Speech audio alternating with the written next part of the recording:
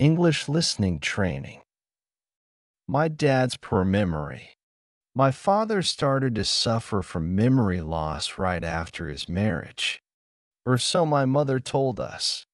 She said they were married on May 26th, while my dad's memory told him it was June 25th. This often ruined their anniversary celebration, for his rose bouquet always came 1 month late.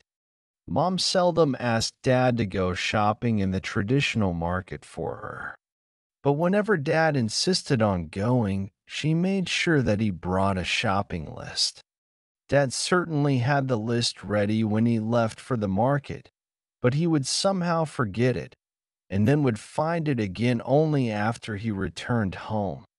Of course, the purchases that he made were based mainly on his memory of the list. Unfortunately, the items were usually different from Mom's requests.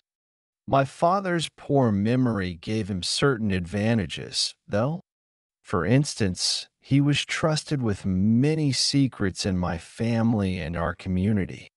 Because of his poor memory, he had the privilege of hearing everyone's private matters. The reason was obvious. Dad would not remember any of it, we thought. As for our neighbors, they liked to invite my father to dinner so that they could tell him stories about their children, parents, friends, and pets. They also believed the secrets in their families would never be revealed. They were quite right, for my father cared little about who did what to whom.